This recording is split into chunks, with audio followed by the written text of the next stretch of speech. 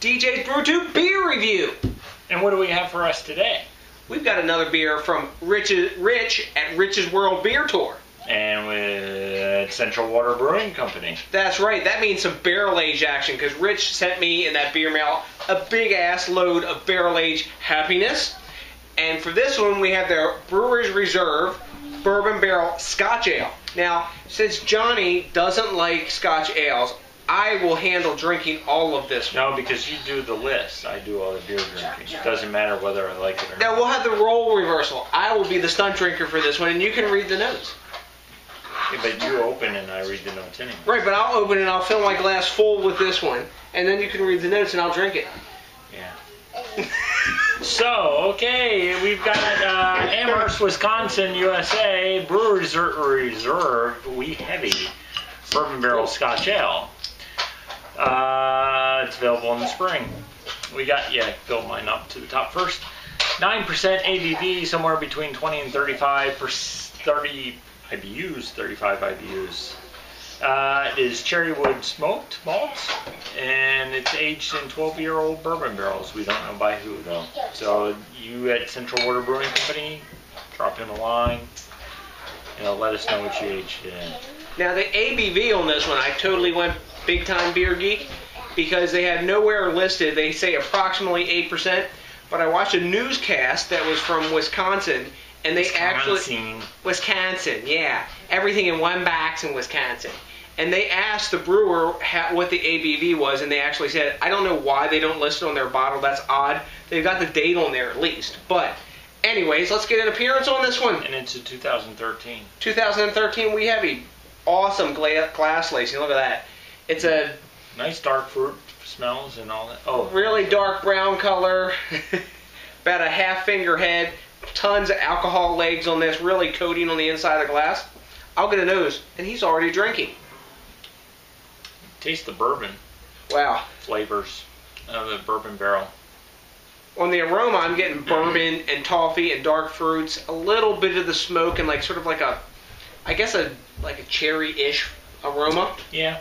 I mean, I'm getting the dark fruit flavors, but a little bit of char. The goodness about the bourbon is coming through. Very nice beer. I like this. It smells a little alcoholic, like a little bourbony, but not in a bad way, not in like an off-putting way. I'm going to take a taste now. Cheers, or I guess the Scots would say, Slainte, Would they? I thought that was the Irish. No, they both say that. Oh. Why? They have two different languages. Nice. Wow, there's the air freshener again. Mm-hmm. It's because Paul's thinking enough of it. Yeah. Wrong Paul. Bear news. No. PA brew news. No bear news. Bad. You can't say bear news because he'll strip down and end up in the hot tub again. No, bad. Paul, that's okay. Decompress, buddy. Bear. Dress up as a bear. Not take off all your clothes and be bear. Dress up as a bear. Sasquatch. No, you're really going to set him off now. He's going to go out and go squatching. A devil worshipping Sasquatch. That's what you should do. So, the taste on this, I'm getting the bourbon up front, a bit of the wood, and I guess maybe the smoked malts. It tastes more like barrel char to me. Didn't I say all these things while you were sniffing this crap? A bit of toffee. It's a little boozy, I think. A little bit. For a 9%er? You taste a good bit of the bourbon, but you get the other flavors of the cherries and all that in there. Yeah.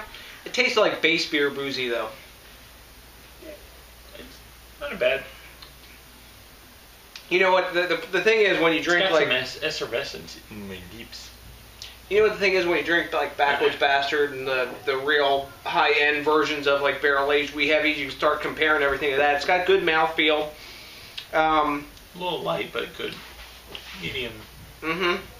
It's mouth coating. It's got a good amount of sweetness, and it does have a good amount of bourbon taste too, I guess, as well. But I think that's where the booziness is coming out of. Is a little bit too much of the bourbon. Yeah, maybe. I don't know how long they had it in the barrel, but maybe it was a whole year or something. Yeah. All in all, it's a good beer, but it's got some. It's like the flavors aren't in balance. I don't know. Maybe it needs more than the year it's had in the barrel. I mean, in the bottle. I don't know. I guess maybe it's less. I'm not sure when this comes out. Oh, spring. Spring. I already So, said yeah, well, sorry. Yeah, that time when it comes out. So it's about a year old now, I guess, then. Because it's almost spring now. Yeah. So, that. 7 days. I guess to me, it's boozy for what it should be after a year in the bottle. I mean, because remember when we did the side-by-side of Backwoods Bastard? I mean, that year-old Backwoods Bastard was like Kick smooth ass. as glass. And it was around the same age. Smooth Actually, as my ass? no, glass. Oh. Glass. Because what's the Backwoods Bastard? Is that 10%?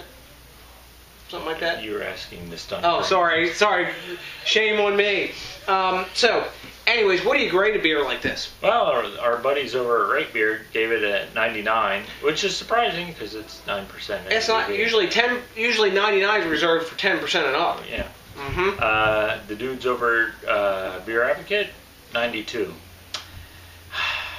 I give it an 89. I like it. I like the flavor. I like the Scotch Ale part of this. The big setback would be probably a little bit too boozy from the Bourbon Barrel, but other than that, it's a decent beer. You know, if I were to go to Wisconsin, let's see, there's more, I would buy it again. Oh, thank you. Yeah. And, you know, the rest will be for the dog. But yeah, that's what I would do. I would buy it again. I mean, it's a good barrel-aged Scotch, yeah. I think I'm gonna go with like 88, like B plus, like you're giving it to. It's a really good beer, but it's still boozy even after a year. And I've heard that the Central Waters beers are boozy for a while. Their barrel-aged program, and I think that's coming from the body of the wee heavy that they put into the barrel wasn't heavy enough to handle the barrel aging, so it picked up more booziness. But it's not a bad beer. I just think you'd have to probably cellar this about 2 years for it to be like, yeah, man, this is an A beer. So we're both giving it a B plus, and if you've had this, let us know. Maybe you like it more than we do. We like the quid pro quo. Let us know. Give us a little back and forth. And we got to talk about something important. If you haven't subbed up to Rich's channel, who sent us this beer, that's Rich's World Beer Tour. Thanks a million to you, man. You got to watch his channel. What's your problem? Step up and sub to his channel, too. Because he's got, like, awesome reviews and stuff. Yeah. Of beers we can't buy. Exactly. Exactly. That's why he sends them to us. And you can send us more. That's right. We'll take more, Rich, because we like the beers you send. We'll try the 2014 of this, too. That's right. We will take one for the team and drink that one as well. Always take one for the team. So till the next time, guys, you got to remember, drunk powers activate. That's right. I'm in the form of a good beer.